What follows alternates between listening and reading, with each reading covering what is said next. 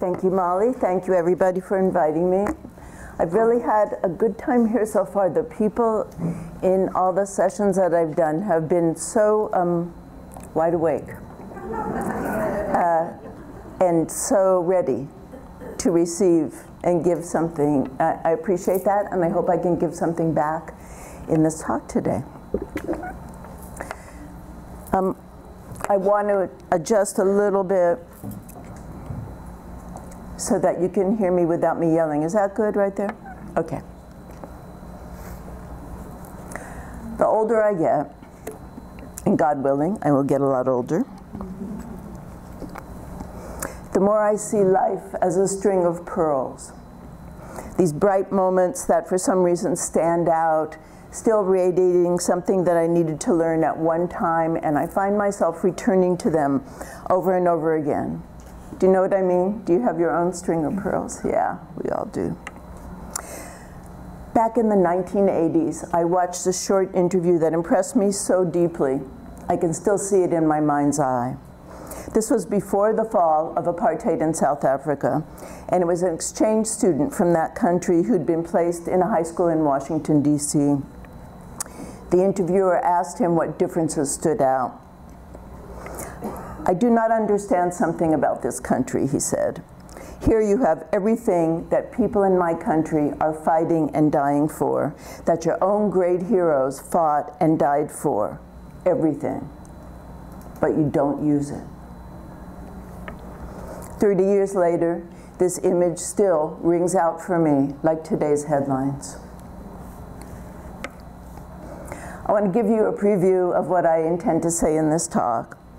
I'm going to make the argument that we in this country have everything we need to catalyze and nourish a society grounded in the values of equity, empathy, and belonging, but not enough of us use it. I will suggest some reasons why this is true. I will offer an antidote that might surprise you, but one you can use right away, because as strange as it sounds, that antidote starts with art. So stick with me, and I think we'll have a few minutes at the end for questions and discussion, and also if we adjourn and you still want to talk, come get me and I'll talk with you. First though, let's take a breath to acknowledge where we stand. Every community owes its existence and vitality to generations from around the world who contributed their hopes, dreams, and energy to making the history that led to this moment. Some were brought here against their will. Some were drawn to leave their distant homes in hope of a better life. And some have lived on this land for more generations than can be counted. Truth and acknowledgement are critical to building mutual respect and connection across all barriers of heritage and difference. We begin this effort to acknowledge what has been buried by honoring the truth. In what is now Oklahoma, we are standing on the ancestral lands of the Wajaje, in English Osage Nation, Wichita and affiliated tribes, the Numana, in English Comanche Nation, and much later, home of the Cherokee Nation, brought here on the Trail of Tears. We pay respects to their elders, past and present. Please, take a moment to consider the many legacies of violence, displacement, migration, and settlement that bring us all together here today. That acknowledgement is from a guide called Honor Native Land that the U.S. Department of Arts and Culture that Molly mentioned has authored. And if you go to usdac.us, you can download that free guide and figure out how to do your own acknowledgements in the place where you live and work. I also want to acknowledge another truth that often isn't spoken. This conference is taking place in the shadow of the county jail, just one of the elements of Oklahoma's prison industrial complex within striking distance of where we are right now. Why does this matter? Because while the United States as a whole has the world's largest prison population and the highest incarceration rate on the planet, Oklahoma has the highest incarceration rate in the United States, far higher than the national average. This isn't because Oklahomans commit the most crimes. 14 other states have higher homicide rates, for instance. 50 other cities have higher crime rates than Oklahoma City, and Oklahoma City is the highest in the state. Authoritative estimates say that incarceration here has risen by 700% since the late 70s, while crime during that time has risen by no more than 20%. So why do the law-abiding people of Oklahoma top the charts on incarceration? This is not unique to your state. Oklahoma, like many other states, has invited private prison entrepreneurs who import inmates from elsewhere to fill their coffers. Within the state's prisons, as in other parts of the country, we see how incarceration is used disproportionately to punish people who lack social power. People of color, women, often for crimes that police, prosecutors, judges, and juries see as undeserving of punishment when committed by white men. Oklahoma's black population is under 10%, but a full 25% of its prisoners are black.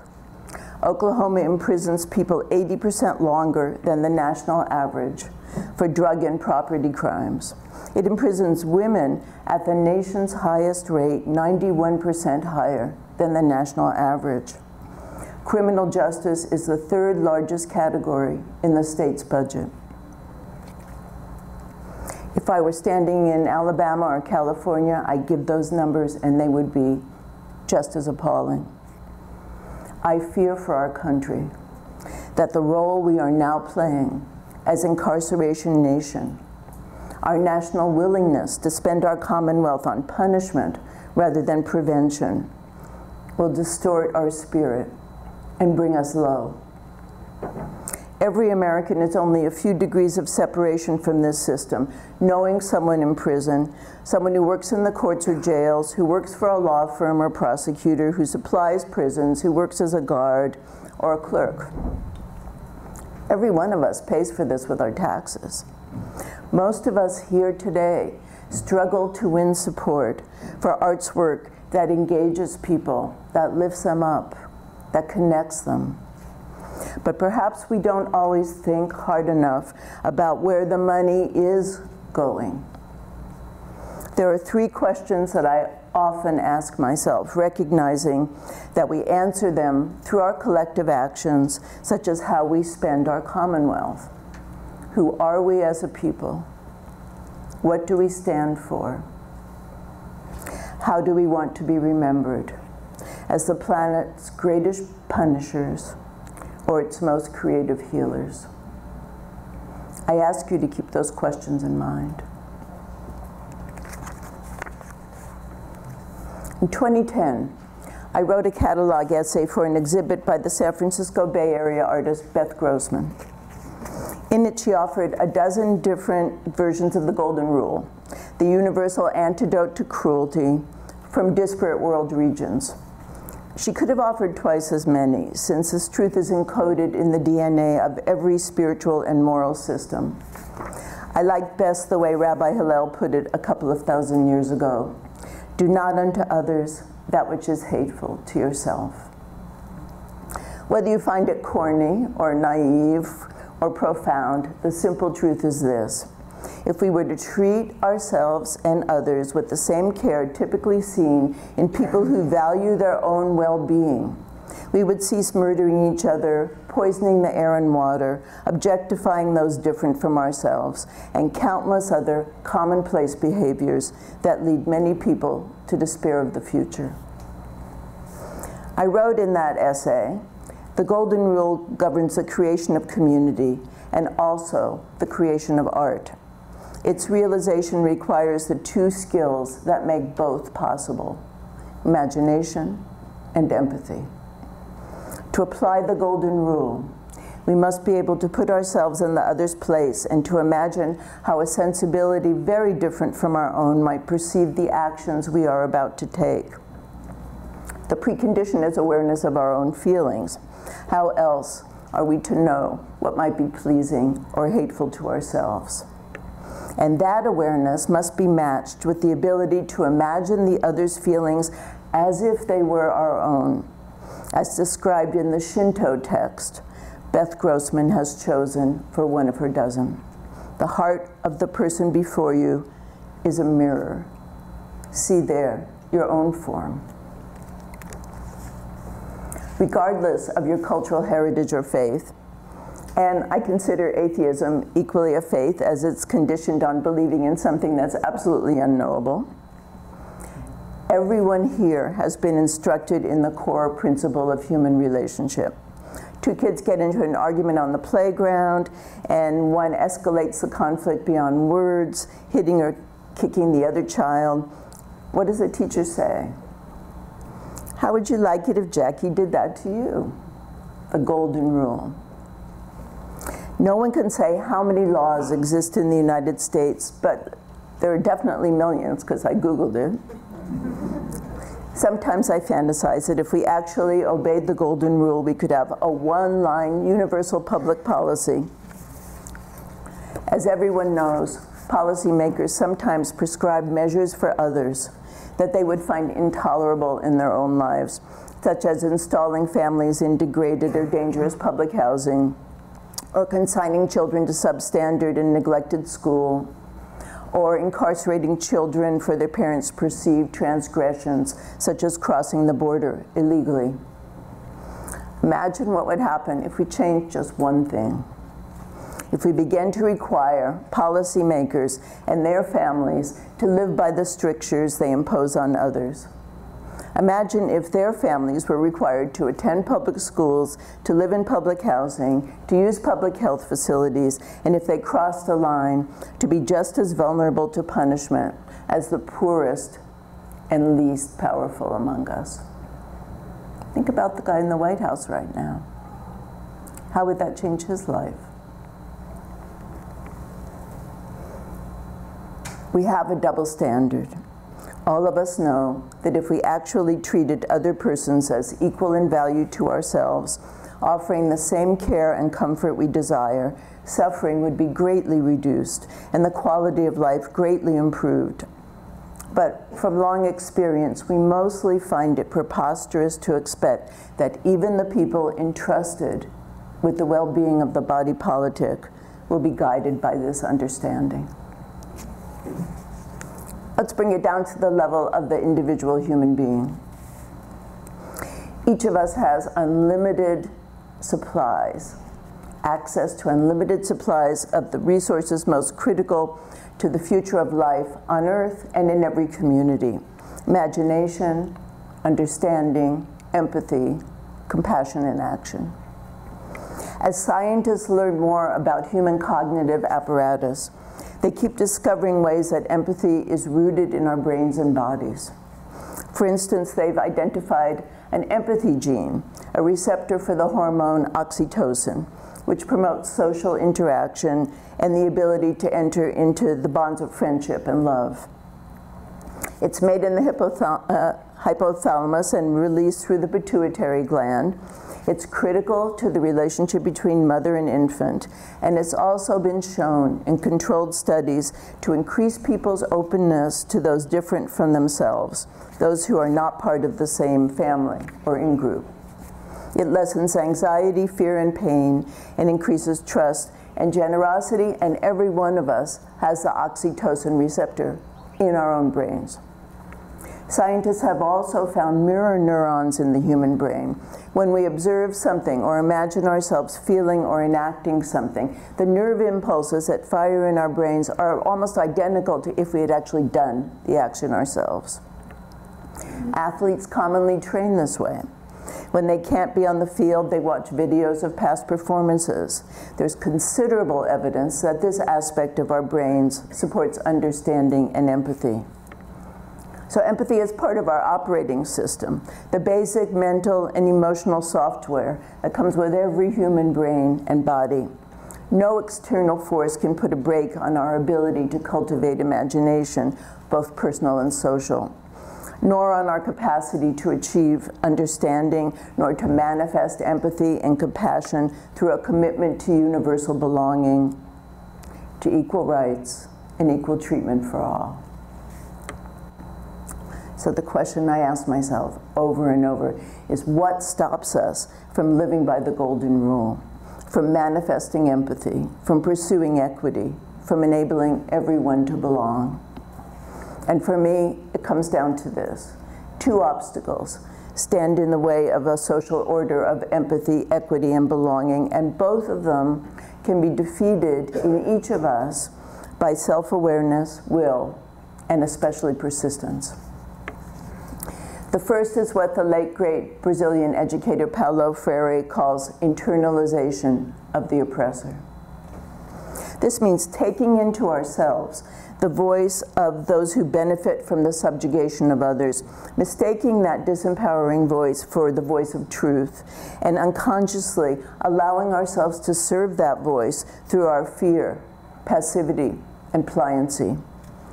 The second is the imprint made on our behavior by eons of conditioning, making us prey to impulses that may have once served survival or valid social goals, but that now imperil us. How do we experience internalization of the oppressor? Sometimes that's an easy question with hard answers. The voice says, dial back your dreams, you haven't got what it takes, leave the big stuff to your betters. The voice says, let the powerful speak for you, they know more and you know nothing. After long repetition, the voice can start to sound like your own, and what it says can start to seem as self-evident as the sky is blue, 2 and 2 make 4. Generations of girls have taken into themselves a belief that they should downsize their ambitions to fit the dimensions dictated by men in power. An alarmingly large proportion of young people and people of color have taken into themselves the belief that they have no place, no power in the political process. Even when it comes to something so basic as valuing our own bodies, 2 generations of Black is beautiful have been so far needed to begin to undo the self-loathing white supremacists have worked so hard to install in human operating systems. How do you tell when internalization of the oppressor is acting on you? That is a simple answer. You ask Cicero's ancient question in Latin, cui bono, who benefits? And if the answer isn't the people who are commonly made to feel like objects acted upon, rather than subjects, actors in their own history, if their answer isn't the people lacking a fair share of power and participation, then you can be sure that your brain has been carrying water for forces who wish to make use of you for their own gain. How do we experience the other obstacle to liberation? The impulses and attitudes resident in the deep structures of our minds. All humans have these basic impulses and responses that have been imprinted by evolution and reinforced by custom. Our early ancestors had a hard life out on the savannah, learning to take shelter from storms and evade predators. As a result, our brains became really skilled at recognizing danger. When our ancestors saw a distant shape moving toward them, they ran to escape or they flung rocks to drive off peril. In your brain and mine, the amygdala, a little almond-shaped body at the base of your skull, is the seat of this type of reactivity, racing to conclusions without taking time to consider. Today, those same reflexes distort our social relationships. For many people, fear rises at the mere sight of a young man in a hoodie approaching from a distance. People are pulled over or reported or arrested for the crime of driving or drinking coffee or standing while black. Knowing this, the consultants and spin doctors who advise many political campaigns prey on fear using images and code words that may not be evident to everyone but speak clearly to those who know the code. This is what they call dog whistle politics. This is all reactivity at work, plain and simple. But amazingly, Our big brains also possess the conscious power of the forebrain, the neocortex, enabling us to notice, to observe ourselves, and to see when such urges no longer serve, or when they are being exploited by fearmongers, and to adjust our behavior accordingly. With a little practice, reactivity always yields to awareness. The hitch is, awareness runs on will. We have to want it. How can that desire be kindled? Because it does need to be kindled. Human beings possess hardwired, brain-based capacities and time-honored cultural operating principles that, if all of us just used them, could make our world a far less frightening and far more loving and just place. But having these capacities doesn't mean we'll use them. Most people's bodies come equipped with everything we need to dance or sing, for instance, but quite a lot of us don't do either. Moving from the latent capacity to the practice of compassion, that has to be learned. And that is one critical place that art comes into a starring role. When I sit in a darkened theater, opening my mind and heart to stories very different from my own, the tears, the laughter or perplexity I feel set that learning in motion. The more opportunity I have to feel empathy for characters very different from myself, the more my potential understanding and compassion grow. And it isn't only theater, of course, that our hearts can just as easily open to a photograph, a song, a painting, a piece of writing. Consider one of the most common needs for compassion: facing loss. Folks losing their homes from superstorms along the Gulf Coast and eastern seaboard, fires in California, children losing their parents at the border, even legal immigrants being separated from their loved ones, women losing the feeling of safety that comes from being heeded when they share their stories. I'm not going to give you the whole list because that would use all the rest of my time and depress us too much to stand up. But I do want to pose this question. In the face of loss, what can activate consolation and hearing? And I do want to offer a powerful answer: art. A couple of years ago, I interviewed Carol B. Bell. She's head of Ashe Cultural Arts Center in New Orleans, and this was part of my research for a publication called Art Became the Oxygen, an artistic response guide, also free from the USDAC. It was created to help artists respond to natural and civil disasters. I want to give you a snippet from Carol's experience after Hurricane Katrina, getting back into the city 7 or 8 weeks after the storm. She told me this: people needed something magical to help them feel better enough to face the next day. Every day was a reminder of irreversible loss. Probably most of us had never imagined what happened. People always talk about the perfect storm. There was a way in which, like death, you leave that out there as something that could happen, might happen. But when it happens to you, it kind of strips you of your security blanket because you know that it's real. So we had art as a healing force, music, the opportunity for people to be together and to find creative ways in which to interact.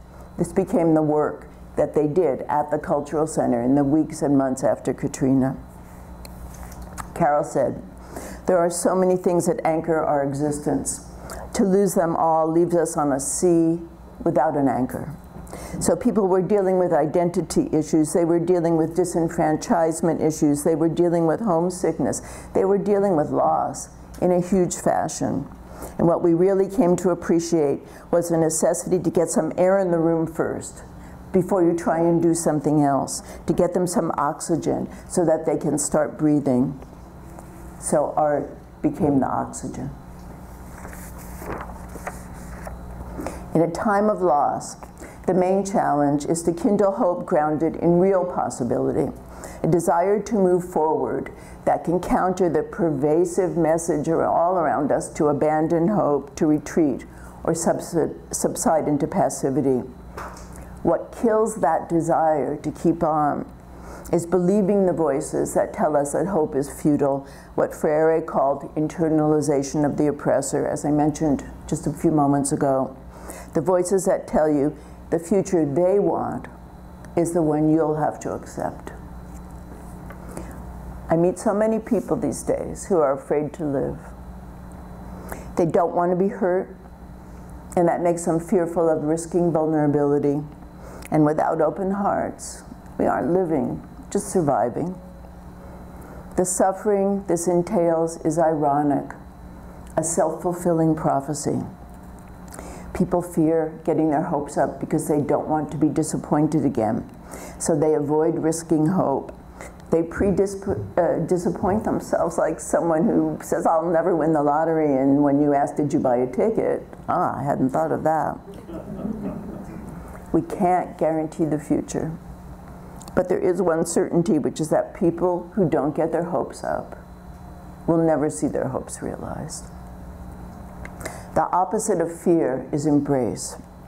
The antidote to those oppressive voices is to understand that the future is not yet written, the future is never written until it unfolds, and to entertain alternative visions of possibility rather than surrendering to doom. And I ask you, who in our society compounds alternative visions of possibility from a heady mix of social imagination and desire? Artists, of course. Think about the film Black Panther, released last winter, which brilliantly portrayed a mythic history to arouse hope and possibility for millions of theatergoers. Think about the impact of unearthing and facing our own buried histories, as so many artists are now doing. Indigenous artists are focusing on their ancestors' resistance to whatever harmed the people, the cultures that helped them survive, the fact that they persisted and even thrived. The pattern applies to the survival of the Tibetan people in exile, in the work of public artist Lily Ye, developing the Genocide Memorial Park and the Rugerero Survivors Village in Rwanda, in the generations descending from Africans brought to America on slave ships. Indeed, in the stories of every single people forced into exile. In times such as these, people predict the end of the world.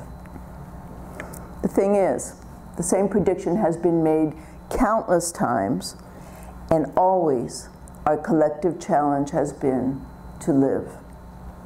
Learning about our ancestors, learning about all the people who built our communities, not just the generals who led armies or the wealthy figures whose friends and admirers paid for monuments to establish their place in the great man theory of history. Accepting our past with all their triumphs and mistakes helps us to understand that, as at all past times, the present offers choices that can shape our future, and all of us are entitled to have a say in those choices. Recently, I wrote about two very different projects that share an objective that Free Egunfemi of Untold RVA in Richmond, Virginia has dubbed commemorative justice. Free's work includes initiatives such as the memorial altar built on the African ancestral burial ground site in Richmond's Shako Bottom, honoring the anonymous ancestors buried in unmarked ground, and the Stick and Move project, using beautifully illustrated wheat paste posters to supplement or correct the historic record. Each poster features a number of passers-by can text and then hear first-person stories of the previously unseen history right beneath their feet. What Untold RVA is all about, Free told me, is being able to combat the erasure of important narratives within the commemorative landscape. So the Remember 19 project is producing residencies by playwrights, musicians, and other artists aimed not only at creating an oral history-based drama connecting past and present, but at building local cultural infrastructure and capacity to continue that work far into the future. The past is always in dialogue with the present in such work. What can we draw from what was done to us, or what was done in our names? that supports our resilience, dynamism, and power going forward. And I've been hearing about a 100-year project in Tulsa to commemorate the race riots and integrate them into the curriculum. I'm going to put these two projects in touch with each other. We need artists to provide the consolation that can sustain a vision of love and justice to come, despite the losses we have experienced and afflicted, the losses we've survived, and those we can't anticipate.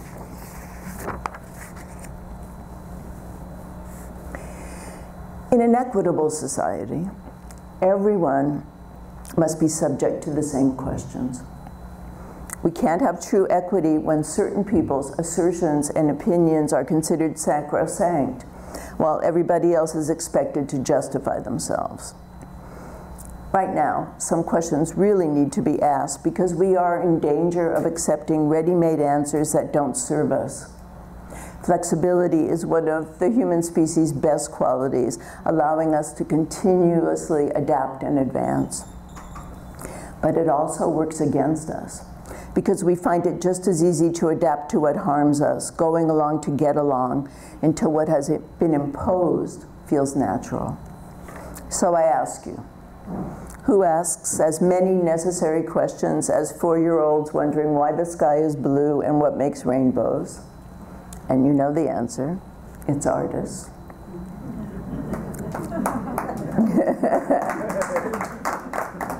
And just listen to us. What is actually happening here? How did things get like this? What would happen if I tried this? What will this word sound like next to that word? What will I get if I mix this color with that color? How close can I make this character to the politician who annoys me the most and still get away with it? Questions open up cultural space to consider alternatives, to see possibilities rather than only impediments. The public artist Candy Chang, dealing with the impact of a loss in her own life, created an interactive participatory project called Before I Die. It's a question without a question mark. The sentence, "Before I die," with a blank, is stenciled onto the black painted wall of a building, an abandoned house in New Orleans. Anyone was invited to take chalk in hand and complete the sentence. It attracted so much interest that Chang created a how-to website, which has to date catalyzed more than 4,000 Before I Die walls in 70 different countries.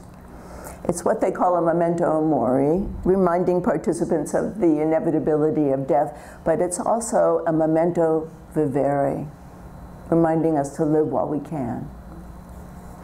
To have true equity, people must engage the question of what type of society we want, understanding that our answers actually matter. I'm moved by the thought experiment of the philosopher John Rawls. He counsels judging a good society from what he calls the original position, which is imagining, designing a social order without knowing what gender, orientation, cultural identity, race, religion, wealth, position, or other circumstances I would occupy, you would occupy within that society. Not knowing where I stand in the social order, I would advocate the social arrangements that guaranteed the best possible living conditions and circumstances at the lowest end of the scale of power and privilege.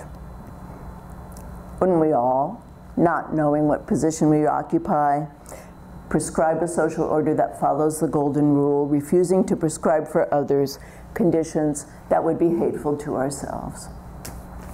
One of the intense challenges of this moment is that fewer and fewer of society's winners actually consider this question, and there's not much pressure on them to do it. Instead of imagining themselves in the place of the least powerful and therefore investing their creativity and resources in improving those people's lot, instead of knowing what most of the rest of us know, which is that whether you are born into fabulous wealth or poverty has more to do with luck of the draw than personal virtue, they believe their luck is a reward that can never be withdrawn. The football coach, Barry Switzer, described such people as having been born on third base and going through life thinking they hit a triple. So many artists now are trying to get not only those who are blind to suffering, but absolutely everyone to face the most important questions, very often employing the path of empathy. The women who are telling and writing and singing and enacting their stories as part of the vast movement called Me Too are using their gifts to invite people very different from themselves into their own direct experience, to feel what they have felt in the hope of inspiring empathy and healing action. The question of our moment, as people try to be heard across boundaries of class, race, religion, orientation, gender, that's a simple question. Can you see yourself in this picture? Can you imagine what it is to be me? For any hope of a livable future, the answer has to be yes. And we artists have a lot of work ahead, nourishing imaginative empathy, demonstrating equity from a place of love, embracing true belonging. James Baldwin famously said, "The purpose of art is to lay bare the questions which have been hidden by the answers." Artists play a phenomenally important role questioning, exposing the assumptions that uphold all that is damaging in our society, and now more than ever, we need our questions. So that brings me to belonging, the third in the sequence. I've heard it said that belonging sounds kind of soft, but to me, it's a knife that cuts straight to the heart of our collective challenge. How do we cultivate a society that embodies the right to belong, that offers justice and love, equity and compassion, the right to see and be seen, the right to feel safe in one's school, to belong?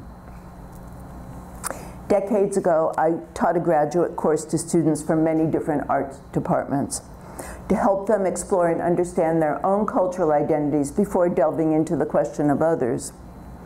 I asked them, "What's a real American? Are you one?" Almost no one said yes.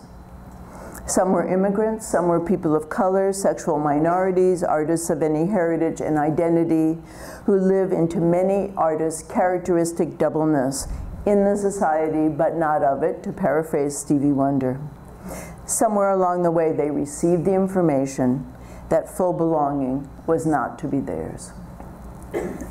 To name the condition of belonging without barrier, I use the phrase cultural citizenship, always being careful to say it doesn't have anything to do with legal status, passports, voting rights.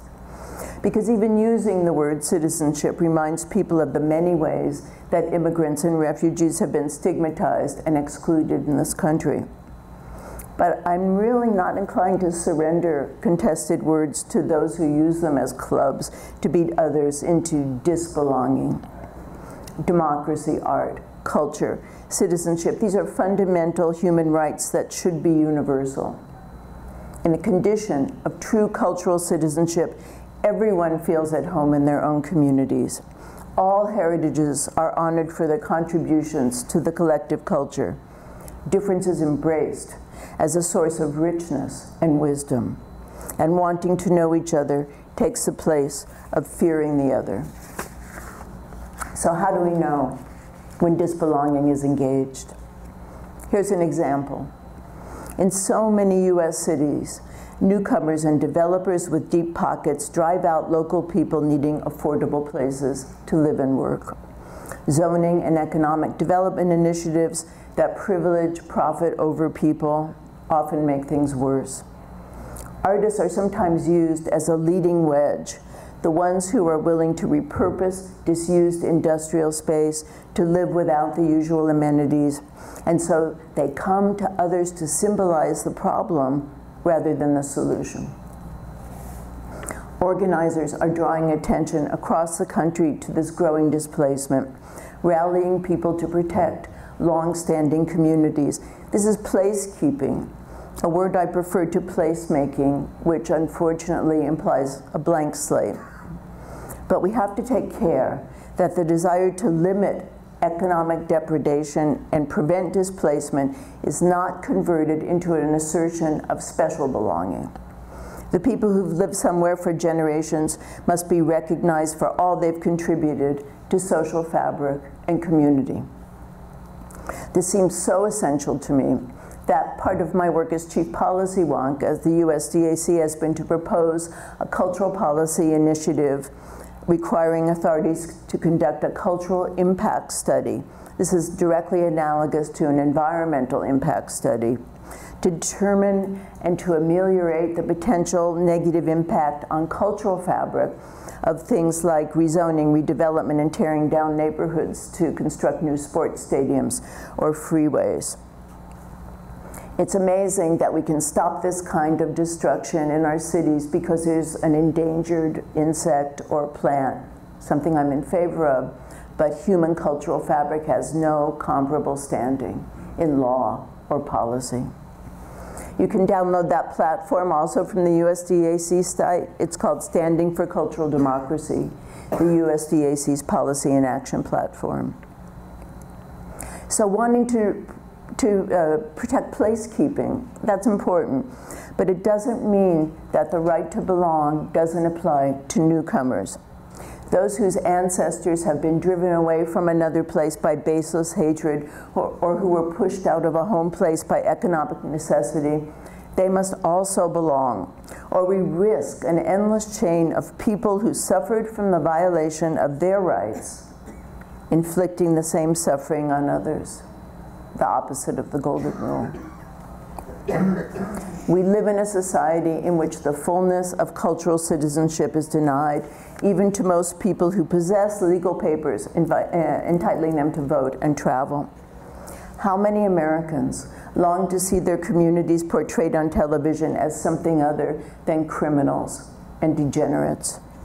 How many students are offered a version of history that consigns their own heritage to a footnote?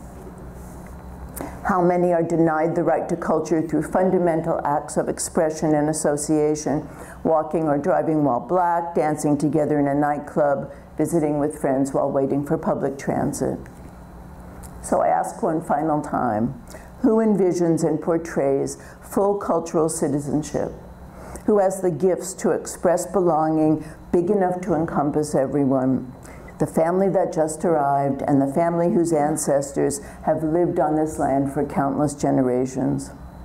And again, you know the answer. Artists.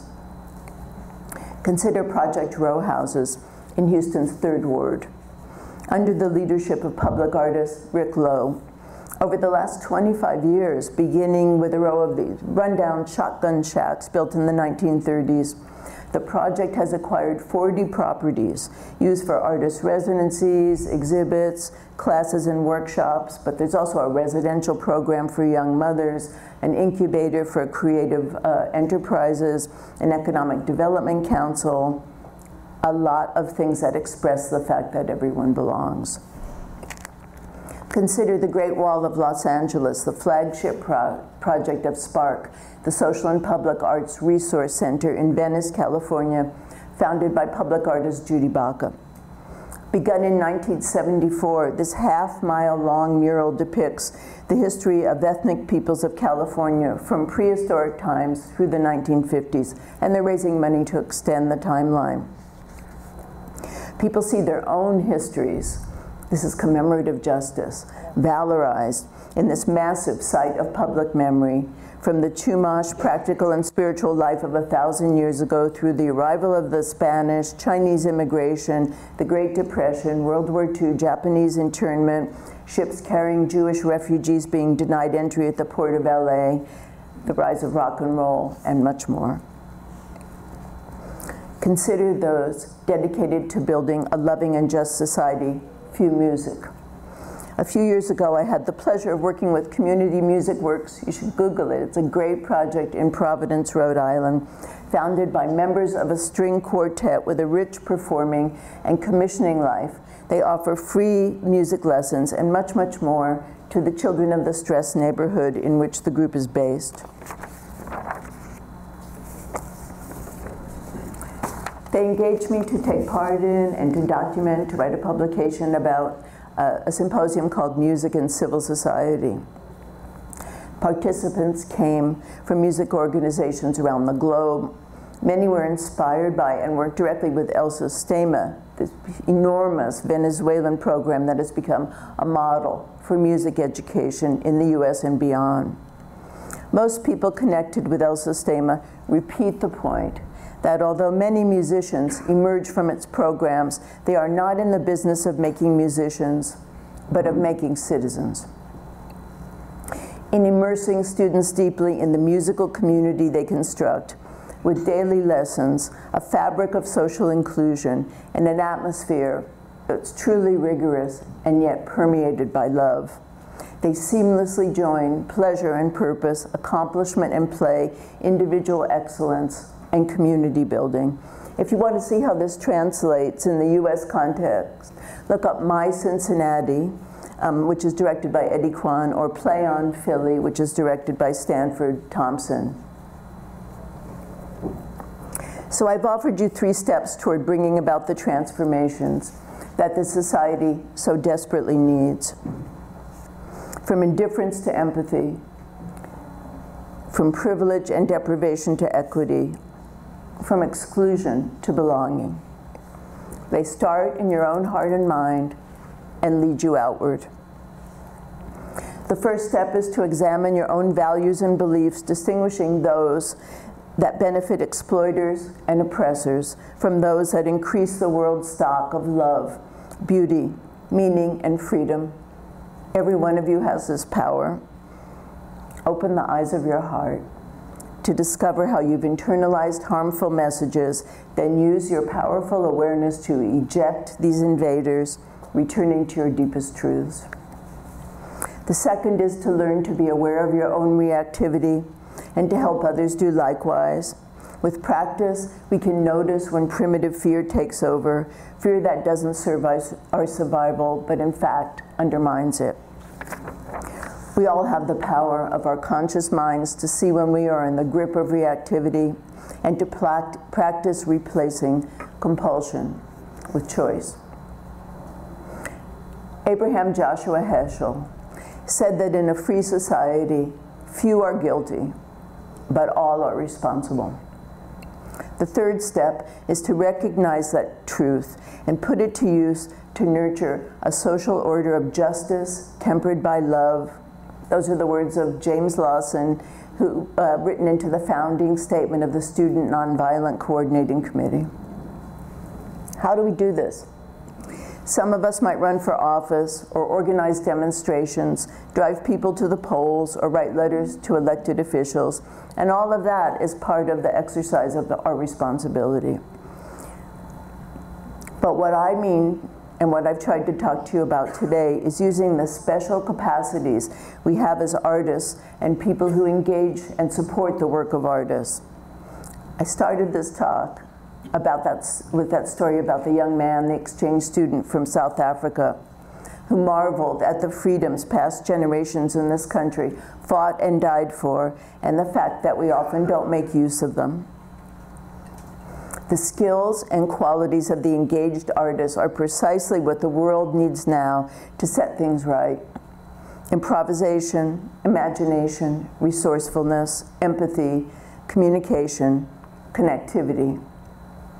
We need to ensure that we use them to the fullest. So I ask you again, who are we as a people? What do we stand for? How do we want to be remembered? As the planet's greatest punishers or its most creative healers? And I hope you'll take away these 3 questions as to how you can use your gift to spread the asking. Thank you.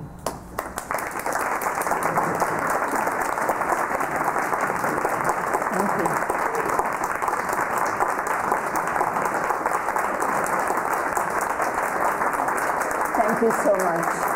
Thank you.